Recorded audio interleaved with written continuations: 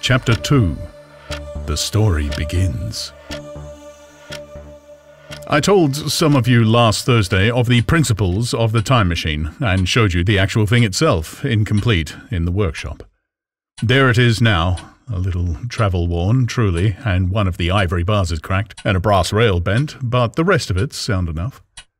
I expected to finish it on Friday, but on Friday, when the putting together was nearly done, I found that one of the nickel bars was exactly 1 inch too short, and this I had to get remade, so that the thing was not complete until this morning. It was at 10 o'clock today that the first of all time machines began its career. I gave it a last tap, tried all the screws again, put one more drop of oil on the quartz rod, and sat myself in the saddle. I suppose a suicide who holds a pistol to his skull feels much the same wonder at what will come next as I felt then. I took the starting lever in one hand and the stopping one in the other, pressed the first and almost immediately the second. I seemed to reel. I felt a nightmare sensation of falling, and looking round, I saw the laboratory exactly as before. Had anything happened? For a moment I suspected that my intellect had tricked me. Then I noted the clock. A moment before, as it seemed, it had stood at a minute or so past 10, and now it was nearly 3:30. I drew a breath, set my teeth, gripped the starting lever with both hands, and went off with a thud. The laboratory got hazy and went dark. Mrs. Watchett came in and walked, apparently without seeing me, towards the garden door. I suppose it took her a minute or so to traverse the place, but to me she seemed to shoot across the room like a rocket. I pressed the lever over to its extreme position. The night came like the turning out of a lamp, and in another moment came tomorrow. The laboratory grew faint and hazy, then fainter and even fainter. Tomorrow night came black, then day again, night again, day again, faster and faster still. An eddying murmur filled my ears, and a strange, dumb confusedness descended on my mind. I'm afraid I cannot convey the peculiar sensations of time traveling. They are excessively unpleasant. There is a feeling exactly like that one has upon a switchback of a helpless, headlong motion. I felt the same horrible anticipation, too, of an imminent smash. As I put on pace, night followed day like the flapping of a black wing. The dim suggestion of the laboratory seemed presently to fall away from me, and I saw the sun hopping swiftly across the sky, leaping it every minute, and every minute marking a day. I suppose the laboratory had been destroyed, and I had come into the open air. I had a dim impression of scaffolding, but I was already going too fast to be conscious of any moving things. The slowest snail that ever crawled dashed by too fast for me. The twinkling succession of darkness and light was excessively painful to the eye. Then, in the intermittent darknesses, I saw the moon spinning swiftly through her quarters from new to full, and had a faint glimpse of the circling stars. Presently, as I went on, still gaining velocity, the palpitation of night and day merged into one continuous greyness. The sky took on a wonderful deepness of blue, a splendid luminous colour like that of early twilight. The jerking sun became a streak of fire, a brilliant arch in space. The moon a fainter fluctuating band, and I could see nothing of the stars, save now and then a brighter circle flickering in the blue. The landscape was misty and vague. I was still on the hillside upon which this house now stands, and the shoulder rose above me grey and dim. I saw trees growing and changing like puffs of vapour, now brown, now green. They grew, spread, shivered, and passed away. I saw huge buildings rise up faint and fair, and pass like dreams. The whole surface of the earth seemed changed, melting and flowing under my eyes. The little hands upon the dials that registered my speed raced round faster and faster. Presently, I noted that the sunbelt swayed up and down from solstice to solstice in a minute or less, and that consequently my pace was over a year a minute. And minute by minute the white snow flashed across the world and vanished, and was followed by the brief green of spring. The unpleasant sensations of the start were less poignant now. They merged at last into a kind of hysterical exhilaration. I remarked, indeed, a clumsy swaying of the machine for which I was unable to account, but my mind was too confused to attend to it. So with a kind of madness growing upon me, I flung myself into futurity. At first, I scarce thought of stopping, scarce thought of anything but these new sensations. But presently, a fresh series of impressions grew up in my mind, a certain curiosity, and therewith a certain dread, until at last they took complete possession of me. What strange developments of humanity, what wonderful advances upon our rudimentary civilization, I thought, might not appear when I came to look nearly into the dim, elusive world that raced and fluctuated before my eyes. I saw great and splendid architecture rising about me, more massive than any buildings of our own time, and yet, as it seemed, built of glimmer and mist. I saw a richer green flow up the hillside and remain there without any wintry intermission. Even through the veil of my confusion, the earth seemed very fair. And so my mind came round to the business of stopping. The peculiar risk lay in the possibility of my finding some substance in the space which I or the machine occupied. So long as I travelled at a high velocity through time, this scarcely mattered. I was, so to speak, attenuated, was slipping like a vapour through the interstices of intervening substances. But to come to a stop involved the jamming of myself, molecule by molecule, into whatever lay in my way, meant bringing my atoms into such intimate contact with those of the obstacle that a profound chemical reaction, possibly a far-reaching explosion, would result, and blow myself and my apparatus out of all possible dimensions into the unknown. This possibility had occurred to me again and again while I was making the machine, but then I had cheerfully accepted it as an unavoidable risk. One of the risks a man has got to take. Now the risk was inevitable. I no longer saw it in that same cheerful light. The fact is that, insensibly, the absolute strangeness of everything, the sickly jarring and swaying of the machine, above all, the feeling of prolonged falling had absolutely upset my nerve. I told myself that I could never stop, and with a gust of petulance I resolved to stop forthwith. Like an impatient fool, I lugged over the lever, and incontinently the thing went reeling over, and I was flung headlong through the air. There was the sound of a clap of thunder in my ears. I may have been stunned for a moment. A pitiless hail was hissing round me, and I was sitting on soft turf in front of the overset machine. Everything still seemed grey, but presently I remarked that the confusion in my ears was gone. I looked round me. I was on what seemed to be a little lawn in a garden, surrounded by rhododendron bushes, and I noticed that their mauve and purple blossoms were dropping in a shower under the beating of the hailstones. The rebounding, dancing hail hung in a cloud over the machine and drove along the ground like smoke. In a moment I was wet to the skin. "Fine hospitality," said I, "to a man who has travelled innumerable years to see you." Presently I thought what a fool I was to get wet. I stood up and looked round me. A colossal figure, carved apparently in some white stone, loomed indistinctly beyond the rhododendrons through the hazy downpour, but all else of the world was invisible. My sensations would be hard to describe. As the columns of hail grew thinner, I saw the white figure more distinctly. It was very large, for a silver birch tree touched its shoulder. It was of white marble, in shape something like a winged sphinx, but the wings, instead of being carried vertically at the sides, were spread so that it seemed to hover. The pedestal, it appeared to me, was of bronze, and was thick with verdigris. It chanced that the face was towards me. The sightless eyes seemed to watch me. There was the faint shadow of a smile on the lips. It was greatly weather-worn, and that imparted an unpleasant suggestion of disease. I stood looking at it for a little space, half a minute, perhaps, or half an hour. It seemed to advance and to recede as the hail drove before it denser or thinner. At last I tore my eyes from it for a moment and saw that the hail curtain had worn threadbare, and that the sky was lightening with the promise of the sun. I looked up again at the crouching white shape, and the full temerity of my voyage came suddenly upon me. What might appear when that hazy curtain was altogether withdrawn? What might not have happened to men?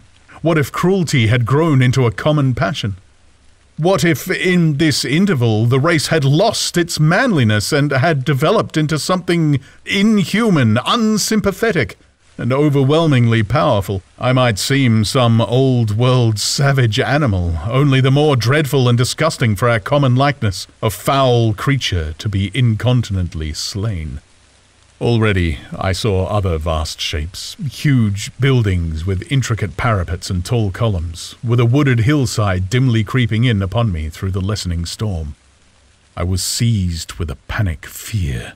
I turned frantically to the time machine and strove hard to readjust it. As I did so, the shafts of the sun smote through the thunderstorm. The grey downpour was swept aside and vanished like the trailing garments of a ghost. Above me, in the intense blue of the summer sky, some faint brown shreds of cloud whirled into nothingness. The great buildings about me stood out clear and distinct, shining with the wet of the thunderstorm, and picked out in white by the unmelted hailstones piled along their courses. I felt naked in a strange world. I felt as perhaps a bird may feel in the clear air, knowing the hawk wings above and will swoop. My fear grew to frenzy. I took a breathing space, set my teeth, and again grappled fiercely, wrist and knee, with the machine. It gave under my desperate onset and turned over. It struck my chin violently. One hand on the saddle, the other on the lever, I stood, panting heavily, in attitude to mount again. But with this recovery of a prompt retreat, my courage recovered. I looked more curiously and less fearfully at this world of the remote future. In a circular opening high up in the wall of the nearer house, I saw a group of figures clad in rich, soft robes. They had seen me, and their faces were directed towards me. Then I heard voices approaching me. Coming through the bushes by the white sphinx were the heads and shoulders of men running. One of these emerged in a pathway leading straight to the little lawn upon which I stood with my machine. He was a slight creature, perhaps 4 feet high, clad in a purple tunic, girdled at the waist with a leather belt. Sandals or buckskins, I could not clearly distinguish which, were on his feet. His legs were bare to the knees, and his head was bare. Noticing that, I noticed for the first time how warm the air was. He struck me as being a very beautiful and graceful creature, but indescribably frail. His flushed face reminded me of the more beautiful kind of consumptive, that hectic beauty of which we used to hear so much. At the sight of him, I suddenly regained confidence. I took my hands from the machine. In another moment, we were standing face to face. I and this fragile thing out of futurity. He came straight up to me and laughed into my eyes. The absence from his bearing of any sign of fear struck me at once. Then he turned to the 2 others who were following him and spoke to them in a strange and very sweet and liquid tongue. There were others coming, and presently a little group of perhaps 8 or 10 of these exquisite creatures were about me. One of them addressed me. It came into my head, oddly enough, that my voice was too harsh and deep for them. So I shook my head and, pointing to my ears, shook it again. He came a step forward, hesitated, and then touched my hand. Then I felt other soft little tentacles upon my back and shoulders. They wanted to make sure I was real. There was nothing in this at all alarming. Indeed, there was something in these pretty little people that inspired confidence, a graceful gentleness, a certain childlike ease. And besides, they looked so frail that I could fancy myself flinging the whole dozen of them about like ninepins. But I made a sudden motion to warn them when I saw their little pink hands feeling at the time machine. Happily then, when it was not too late, I thought of a danger I had hitherto forgotten. and reaching over the bars of the machine, I unscrewed the little levers that would set it in motion and put these in my pocket. Then I turned again to see what I could do in the way of communication. And then, looking more nearly into their features, I saw some further peculiarities in their Dresden china type of prettiness. Their hair, which was uniformly curly, came to a sharp end at the neck and cheek. There was not the faintest suggestion of it on the face, and their ears were singularly minute. Their mouths were small, with bright red, rather thin lips, and the little chins ran to a point. The eyes were large and mild, and, this may seem egotism on my part, I fancied even that there was a certain lack of the interest I might have expected in them. As they made no effort to communicate with me, but simply stood round me smiling and speaking in soft cooing notes to each other, I began the conversation. I pointed to the time machine and to myself. Then, hesitating for a moment how to express time, I pointed to the sun. At once, a quaintly pretty little figure in checkered purple and white followed my gesture, and then astonished me by imitating the sound of thunder. For a moment I was staggered, though the import of his gestures was plain enough. The question had come into my mind abruptly. Were these creatures fools? You may hardly understand how it took me. You see, I had always anticipated that the people of the year 802,000-odd would be incredibly in front of us in knowledge, art, everything. Then one of them suddenly asked me a question that showed him to be on the intellectual level of one of our 5-year-old children. Asked me, in fact, if I had come from the sun in a thunderstorm. It let loose the judgment I had suspended upon their clothes, their frail light limbs and fragile features. A flow of disappointment rushed across my mind. For a moment I felt that I had built the time machine in vain. I nodded, pointed to the sun, and gave them such a vivid rendering of a thunderclap as startled them. They all withdrew a pace or so and bowed. Then came one, laughing towards me, carrying a chain of beautiful flowers, altogether new to me, and put it about my neck. The idea was received with melodious applause, and presently they were all running to and fro for flowers and laughingly flinging them upon me, until I was almost smothered with blossom. You, who have never seen the like, can scarcely imagine what delicate and wonderful flowers countless years of culture had created. Then someone suggested that their plaything should be exhibited in the nearest building, and so I was led past the Sphinx of white marble, which had seemed to watch me all the while with a smile at my astonishment, towards a vast grey edifice of fretted stone. As I went with them, the memory of my confident anticipations of a profoundly grave and intellectual posterity came, with irresistible merriment, to my mind. The building had a huge entry, and was altogether of colossal dimensions. I was naturally most occupied with the growing crowd of little people, and with the big open portals that yawned before me, shadowy and mysterious. My general impression of the world I saw over their heads was a tangled waste of beautiful bushes and flowers, a long-neglected and yet weedless garden. I saw a number of tall spikes of strange white flowers measuring a foot perhaps across the spread of the waxen petals. They grew scattered, as if wild, among the variegated shrubs, but as I say, I did not examine them closely at this time. The time machine was left deserted on the turf among the rhododendrons. The arch of the doorway was richly carved, but naturally I did not observe the carvings very narrowly, though I fancied I saw suggestions of old Phoenician decorations as I passed through, and it struck me that they were very badly broken and weather-worn.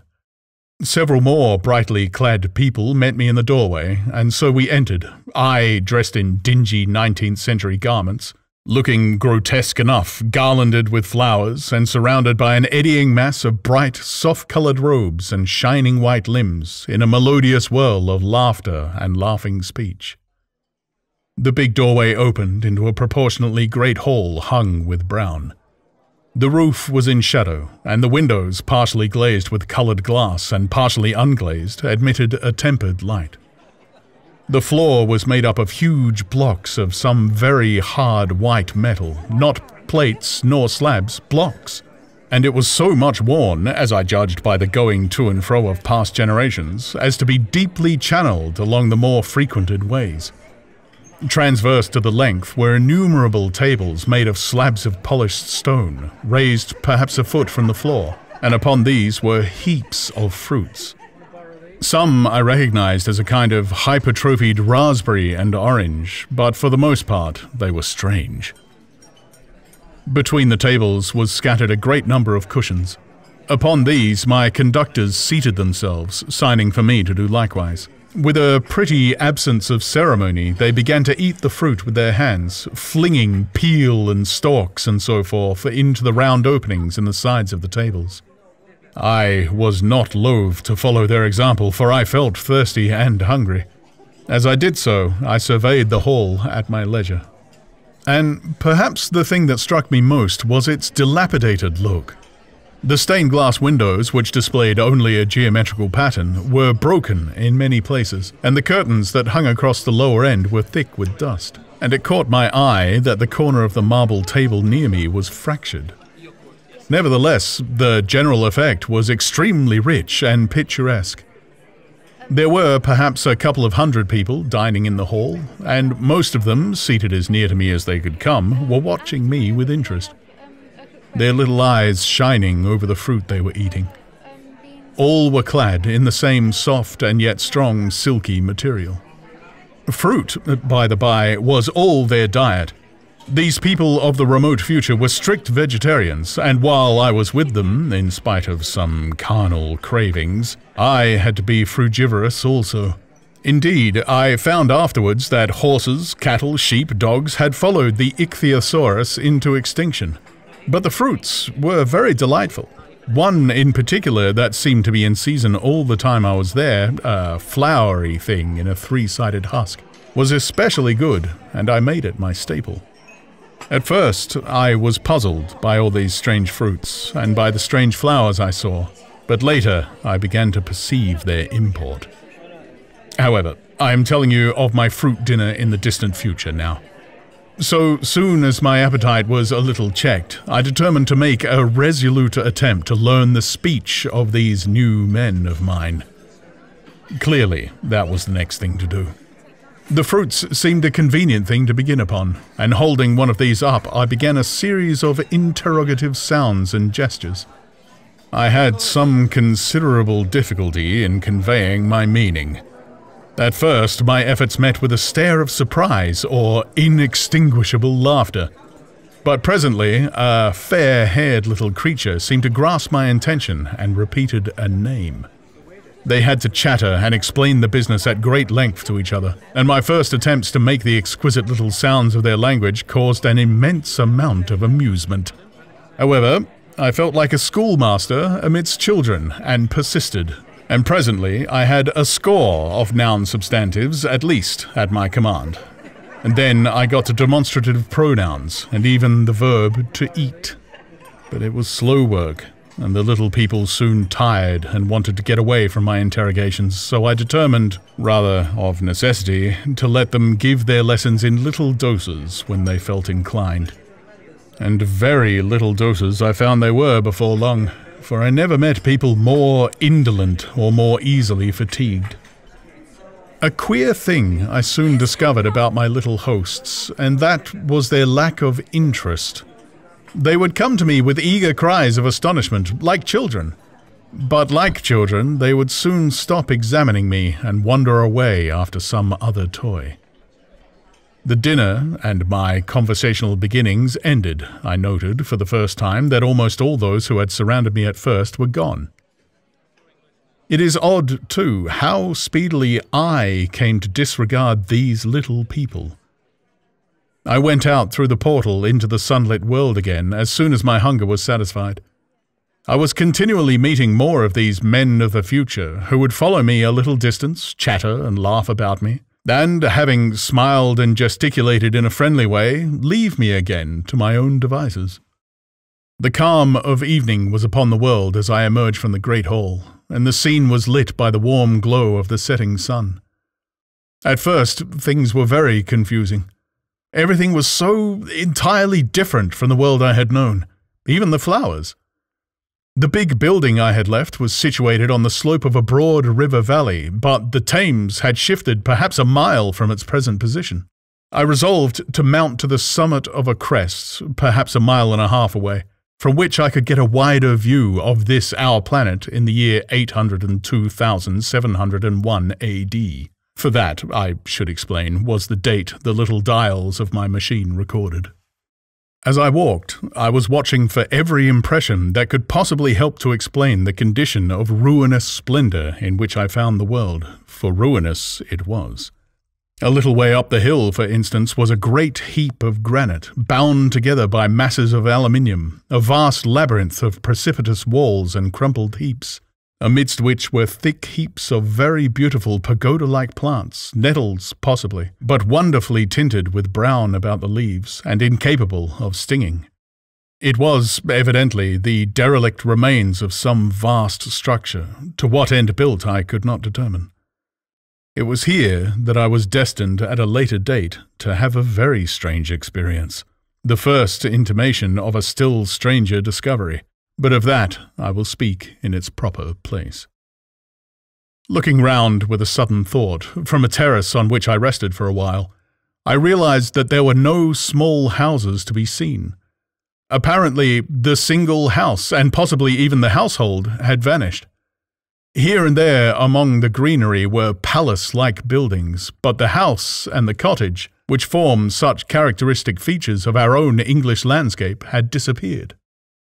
Communism, said I to myself. And on the heels of that came another thought. I looked at the half-dozen little figures that were following me. Then, in a flash, I perceived that all had the same form of costume, the same soft, hairless visage, and the same girlish rotundity of limb. It may seem strange, perhaps, that I had not noticed this before, but everything was so strange. Now I saw the fact plainly enough. In costume, and in all the differences of texture and bearing that now mark off the sexes from each other, these people of the future were alike, and the children seemed to my eyes to be but the miniatures of their parents. I judged then that the children of that time were extremely precocious, physically at least, and I found afterwards abundant verification of my opinion. Seeing the ease and security in which these people were living, I felt that this close resemblance of the sexes was, after all, what one would expect. For the strength of a man and the softness of a woman, the institution of the family, and the differentiation of occupations are mere militant necessities of an age of physical force, where population is balanced and abundant. Much childbearing becomes an evil rather than a blessing to the state, where violence comes but rarely and offspring are secure. There is less necessity, indeed there is no necessity, for an efficient family, and the specialization of the sexes with reference to their children's needs disappears. We see some beginnings of this even in our time, and in this future age it was complete. This, I must remind you, was my speculation at the time. Later, I was to appreciate how far it fell short of the reality. While I was musing upon these things, my attention was attracted by a pretty little structure like a well under a cupola. I thought in a transitory way of the oddness of wells still existing, and then resumed the thread of my speculations. There were no large buildings towards the top of the hill, and as my walking powers were evidently miraculous, I was presently left alone for the first time. With a strange sense of freedom and adventure, I pushed up to the crest. There I found a seat of some yellow metal that I did not recognize, corroded in places with a kind of pinkish rust and half smothered in soft moss. The armrests cast and filed in the resemblance of griffins' heads. I sat down on it, and I surveyed the broad view of our old world under the sunset of that long day. It was as sweet and fair a view as I have ever seen. The sun had already gone below the horizon, and the west was flaming gold, touched with some horizontal bars of purple and crimson. Below was the valley of the Thames, in which the river lay like a band of burnished steel. I have already spoken of the great palaces dotted about among the variegated greenery, some in ruins and some still occupied. Here and there rose a white or silvery figure in the waste garden of the earth. Here and there came the sharp vertical line of some cupola or obelisk. There were no hedges, no signs of proprietary rights, no evidence of agriculture. The whole earth had become a garden. So watching, I began to put my interpretation upon the things I had seen, and as it shaped itself to me that evening, my interpretation was something in this way. Afterwards I found I had gotten only a half-truth, or only a glimpse of one facet of the truth. It seemed to me that I had happened upon humanity upon the wane. The ruddy sunset sent me thinking of the sunset of mankind. For the first time I began to realize an odd consequence of the social effort in which we are at present engaged. And yet, come to think, it is a logical consequence enough. Strength is the outcome of need. Security sets a premium on feebleness. The work of ameliorating the conditions of life, the true civilizing process that makes life more and more secure, had gone steadily on to a climax. One triumph of a united humanity over nature had followed another. Things that are now mere dreams had become projects deliberately put in hand and carried forward, and the harvest was what I saw. After all, the sanitation and the agriculture of today are still in the rudimentary stage. The science of our time has attacked but a little department of the field of human disease, but even so, it spreads its operations very steadily and persistently.